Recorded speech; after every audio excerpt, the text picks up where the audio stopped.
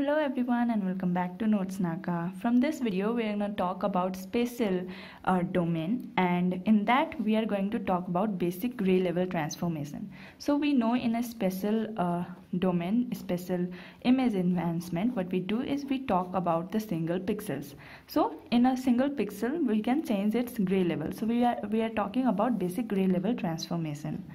The first way to do it is, first thing that we try to do using it is contrast enhancement, or it is also known as point transformation. So we are taking a point and then transforming it to make it better. So inside this we have contrast stretching as one thing, and that means expands the range of intensity levels in an image. So you have an image with this contrast, suppose 10, so it expands the range of the intensity level, so it makes the darker ones even darker and the brighter ones even brighter. So you can basically distinguish the image better. The darker ones will be more distinguishable than the brighter ones.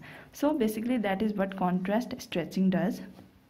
And when we do it in a very extreme level, then that is known as thresh-holding. So basically we keep on applying contrast stretching, we make the darker ones even darker and brighter ones even brighter, and at the end when we have our max contrast, it has only black and white gray values. So basically your image will be totally transformed into black and white image, and there will be no values in between. It will be either 0 or 255.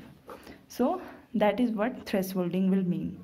Then we have brightness enhancement. In brightness enhancement, what we do is shift the intensity values to higher level. So we want to brighten the image. So we want the darker ones to also become brighter, and the brighter ones that already exist to become even brighter. So we shift the intensity levels to the higher levels so that our image will be brighter, and if we decrease it, then it will become darker. So that is basically what we do in contrast enhancement.